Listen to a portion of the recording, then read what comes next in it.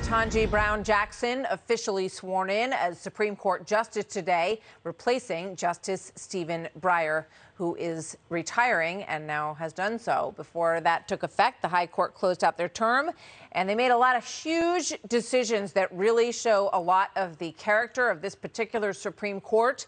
One of the rulings today was that migrants will not have to remain in Mexico while the U.S. considers their asylum claims, saying that the feds can keep phasing out the Trump administration policy that sent thousands of migrants back across the border. So this is one decision that did not go the way that conservatives had hoped that it would. Let's bring in Arizona Attorney General Mark Brnovich, also running for U.S. Senate in the state of Arizona. Attorney General, good to have you with us today. What was your reaction to this, and what did you read into the opinions about why, in particular, Roberts and Kavanaugh went on the side of allowing, not insisting that these migrants would have to stay in Mexico? Well, thank you for having me on. And obviously, it was a very disappointing decision. We were part of the coalition that was trying to force the Biden administration to do whatever it can to secure our southern border.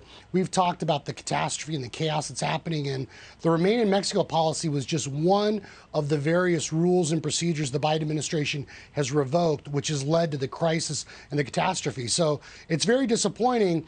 And, frankly, I am a bit worried that, especially with Justice Roberts, that sometimes they're so worried about political pressure and the blowback that they've seen in some of these other cases that in an effort to look non-political, they're making decisions that I think that are, contrary to the law.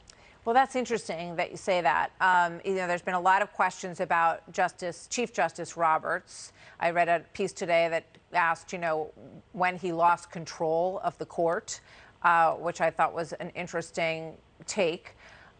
He does seem to be one who likes to stay sort of not rock the boat, which is actually Kavanaugh's words. He said, I'm a not rock the boat justice. So I thought it was interesting that they sided together on this. And I wonder, do you think that that is an element to it? Of course, we can't get into their minds, but because there was such blowback for these other decisions, and the other one today also went the conservative way, do you think this was, sort of a bone that was thrown? Yeah, and obviously I can't put my mind or myself in the mind of any Supreme Court justice, but the reality is that Justice Roberts is an institutionalist. He believes very strongly in the court as an institution.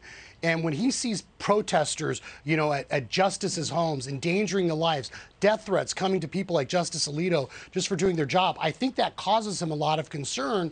And what I think, or what I worry is happening, is that in an effort to quote depoliticize the court, he's actually making the court more political. And so I think it's an unfortunate irony in his effort to try to protect the institution. It's times making it more political, because the reality is that whether you're conservative or liberal, what the Biden administration is doing on our southern border and other instances, we did win the EPA case today, is they're basically trying to systematically unilaterally rewrite U.S. law and undermine our border security. So the court needs to step up and make those tough decisions. That's why they have lifetime appointments. Yeah. In most of these decisions, we've seen a very originalist take, hewing to the words of the Constitution and not taking it outside of that.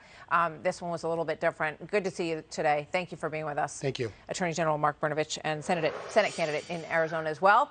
Hey everyone, I'm Emily Campagno. Catch me and my co-hosts Harris Faulkner and Kaylee McEnany on Outnumbered every weekday at 12 p.m. Eastern, or set your DVR.